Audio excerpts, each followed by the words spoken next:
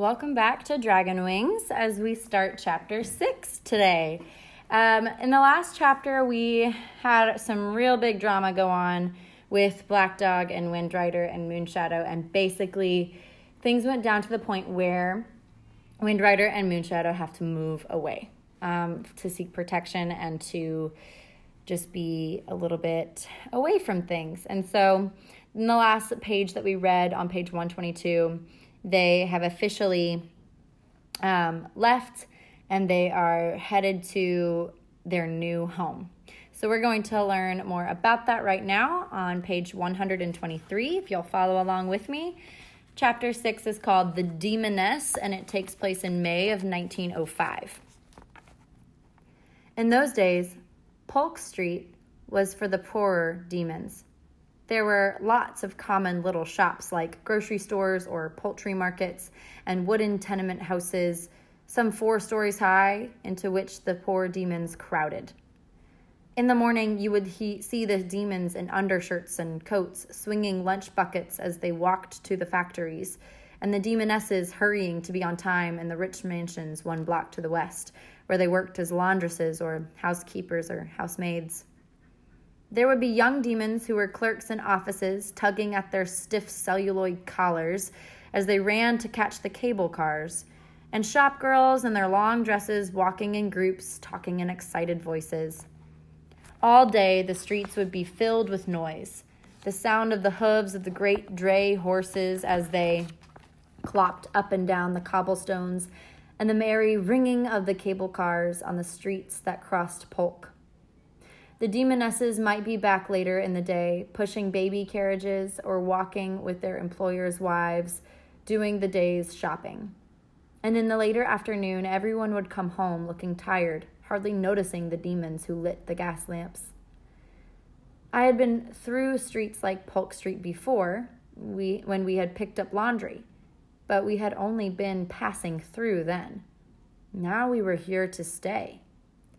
The tenement houses had the same odd, flat faces and the same drab colors, making them look all the same, as if they had been hatched in the same brood. Their doorways gaped like mouths, and their windows gleamed like eyes, so that each one of them looked like the stark, empty face of a multi-eyed demon. We finally stopped in front of a neat little Victorian house with an odd shape. It seemed to have a little more character than the tenement houses. I found out later that it had 8 sides instead of being built in the shape of a square. The demon who had built the house had wanted it that way. Actually, it made that house seem all the more scary, because behind its iron fence, it looked like some strange beast that had to be kept specially separate and fenced off from the others. It squatted there like some toad made of glass and wood shingles. In one corner was a turret with a big bay window looking out on a small garden surrounded by the fence. "Here we are," Father said. He picked me up and swung me down to the sidewalk. "You watch our things," he added. I watched uncomfortably as he and Handclap each grabbed a box of our belongings and walked into the alley between the iron fence of the house and the tenement next door. When they disappeared from sight, I wasn't sure what to do. On the one hand, I was supposed to watch our boxes, but on the other hand, I didn't want to be alone. I walked cautiously toward the mouth of the alley, but I couldn't see Father. It seemed to me at that time that there might be any number of demons waiting in their houses, waiting patiently for me to turn my back so they could leap upon me and take over my body or torture me or do the 101 things that demons can do to people. I looked up at that moment and saw a pink, demonic face staring down at me from the glass eye of the turret. When it saw me looking, it vanished. I ran back to the wagon. I stayed there all the time, clinging to the familiar shape of the company's wagon, while Father and Handclap unloaded our things. It did not take long, since we did not have very much. Handclap sat on the seat of the wagon for a moment, the reins in his hand, but reluctant to tell Red Rabbit to go. We were just as reluctant. We stood on the sidewalk beside the wagon. My hand held on to the side. For want of something to do, Handclap scratched his neck and looked around. Then he began to sniff the air. "There's money to be made here by a man with the know-how," he said. "I can just smell the gold coins piled in all these houses, and I can just see all these poor demons sitting on top of their heaps of gold, crying because their clock's busted and they don't know how to fix it. They'll be mobbing your place day and night to fix things once they know you're here." Father laughed. "Careful, or some jealous demon will wish us bad luck." Handclap sat back in the seat. "With that charm I gave you? Listen, if some dumb demon is too ignorant to recognize its power and comes a-knocking at your door, why, you tell me and I'll tell the Enlighteners, and they'll come flying across the ocean and gobble that demon up from the top of his hair down to his big ugly feet." "You do that." Father slapped Handclap's leg. "Now you better be going. Red Rabbit looks hungry." "He's always hungry," Handclap said. "Remember, though," I said, "he likes a carrot in the morning." "I'll remember." Handclap nodded a goodbye to Father and winked at me.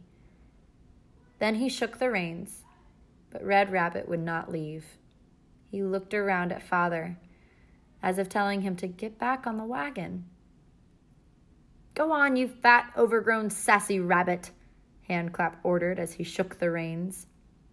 But Red Rabbit stubbornly stayed put. "Get out of here before I skin you and make a jacket out of your hide," Father said. And with his hat, he whacked Red Rabbit's rump real good. With a snort of hurt pride, Red Rabbit started in his harness. But then he stayed put. "Go on," Father said, and he whacked Red Rabbit even harder. With a sad twist of his head, Red Rabbit turned away from Father and began to clomp along in his slow, methodical pace. From the way he went, you might have thought he was pulling a ton of metal instead of an empty wagon. Together we watched them roll down the cobblestone street and turn the corner. Come along." Father put his hand on my shoulder and steered me around to face the alley. We walked past the iron fence and the garden to a big backyard that was filled with trees and grass. A stable stood in one corner of the yard. Father swung the door open. It creaked on its hinges, and I could smell the disinfectant Father had used to clean out the stable that morning. In one corner of the room was a pot-bellied stove with a pipe leading up to the ceiling. Our mats and blankets were laid in one corner. Boards had been propped against one wall for the day when Father would build shelves. Until that time, our stuff would stay in our boxes.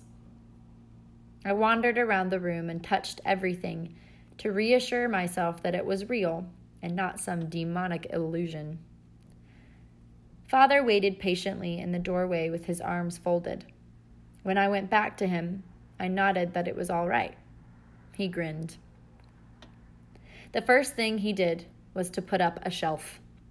Then he set Monkey and the Buddha-to-be on it. He placed the cup of soil before them and stuck some incense sticks into the soil and lit them, so that the monkey and the Buddha-to-be would be comfortable in the pleasant smoke.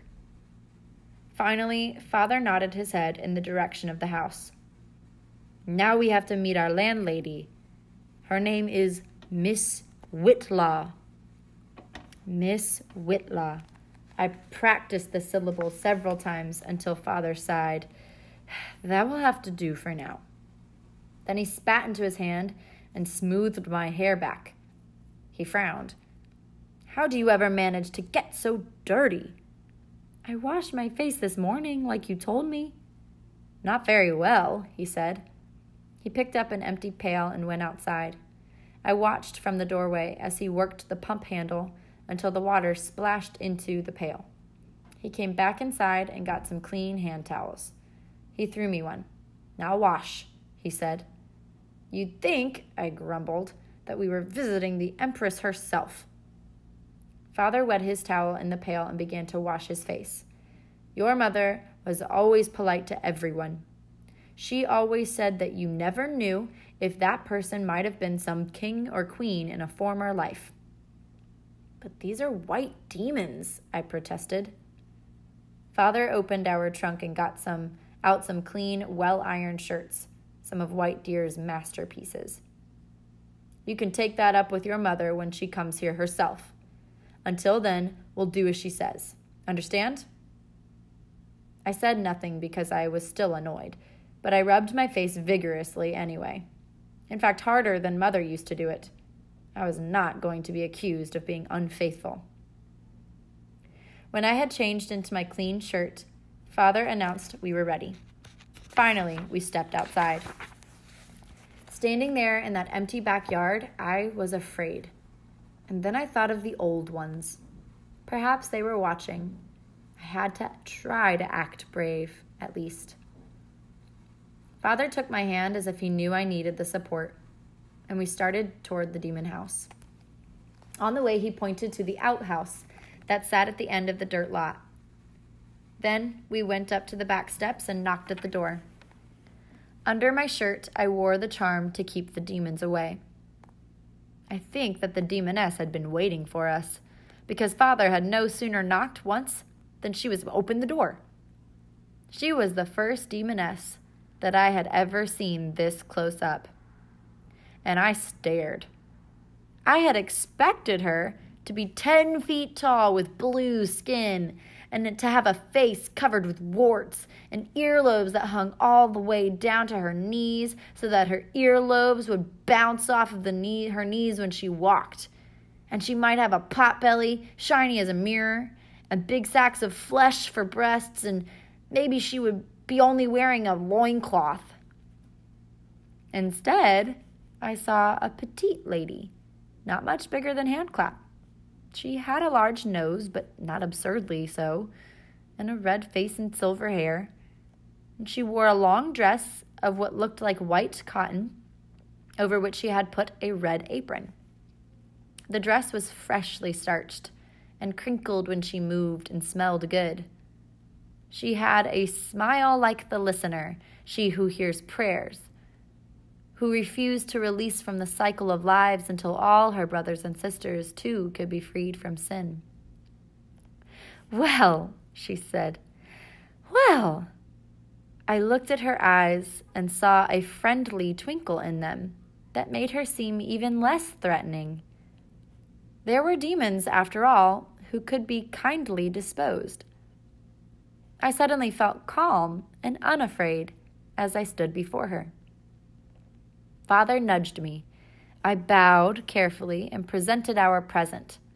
It was a paper picture of the Stove King, who reported to the Lord of Heaven each year about what the family had done, both the good things and the bad things. It was customary each New Year's to bribe the little Stove King. Some families offered him cookies and tea, which he could snack on during his journey to heaven. Others took a more direct approach and smeared his face with honey. Still others bought little paper horses and carts so he could ride up to heaven in style. After all these centuries of tender, loving care from millions of Tang families, the Stove King had gotten quite pudgy. Father thought it might be a nice gesture to give the picture to the demoness, and I agreed, for the little Stove King might take the demon's ignorance into account and give a good report for them. For the Stove King was basically as kind and gentle a person as one was likely to find among the gods. The demoness turned it over and over in her hands in puzzlement until Father spoke, "He Chinese saint of kitchen." I doubt if the demoness would have had a heathen god inside her kitchen, but a holy man was a different matter. "Well, isn't that nice?" She smiled pleasantly and stepped aside from the door. "Please, do come in." We sat down at a table covered with a cheery red checkered tablecloth in a cold, abstract arrangement of squares, the kind of pattern the demons favored. And of course, all the smells into her kitchen were different. The demoness went to her icebox, a strange device, and took out a pitcher and poured a large glass of some white liquid for me. For herself and for Father, she made tea, using water from a copper tea kettle that she must have already boiled and set at the edge of the stove to keep hot. Then the demoness set down the biggest plate of things before me. They were brown-colored and shaped like men, and icing had been used to make eyes, nose, and button coats. There, it sounded like gingerbread cookies, she said. I looked to Father to explain the demonic word, which I did not know. Gingerbread, Father said slowly. It's a kind of sweet ginger-flavored cookie or cake. And what's this stuff? I looked dubiously at the glass of thick white liquid. Cow's milk. I almost made a face, but caught myself. But that's cow urine. No, stupid. Milk comes from the cow's udders. Now drink it. You must not offend the lady. I glanced at the demoness. She smiled at me. It was nice of her to think of me as a demon child, I guess. I sipped the liquid and managed not to make a face at the awful, greasy taste. Go on and have a cookie, Father ordered me sternly, and you better eat all of it. The milk did not make me much inclined to trust the demoness's cookies much. They look like dung, I said. I don't care if it is dung. She made it, you eat it. I will if you will.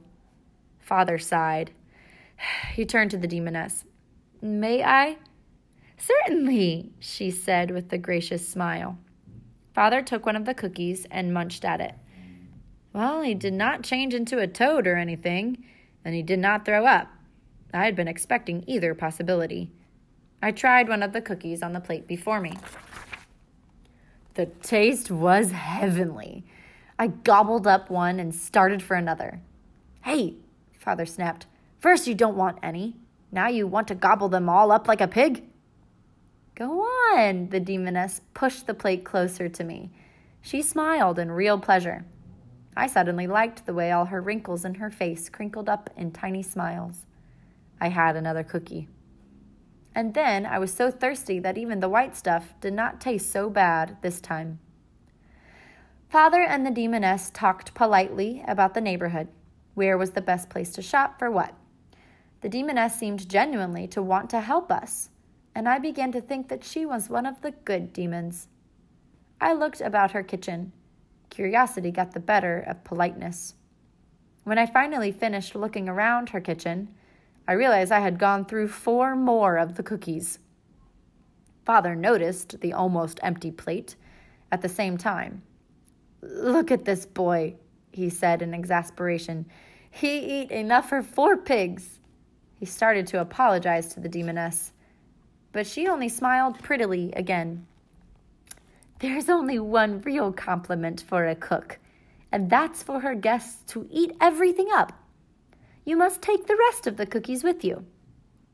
She smoothed her apron over her lap and winked at me secretly. You too kind. Father spread his hands. You make us ashamed.